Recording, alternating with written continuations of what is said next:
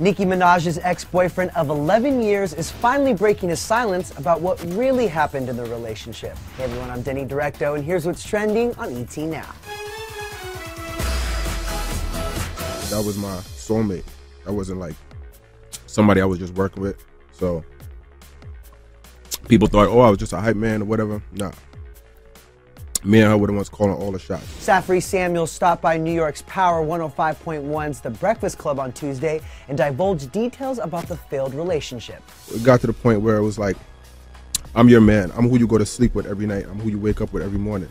And it got to the point where I was being treated like an employee instead of like her man. You know what I'm saying? And the music producer is speaking out about a tweet that Nicki posted calling him corny. I just think it's crazy for her to come out now and try to be pulling me down, you know what I'm saying? Try to say I'm corny. Like, I don't care who you with, you know what I'm saying? Yeah. Like, who you with, that don't mean nothing to me. Like, Nicki opened up about the split to Rolling Stone in December, telling the mag, "I had to learn to do something as simple as sleep alone." Well, it's clear that they are both still healing after their breakup, but do you guys think they'll ever get back together? Let me know on Twitter. I'm at @DDirecto. Use the hashtag ETNow and keep it locked to ET Online for more on what's trending.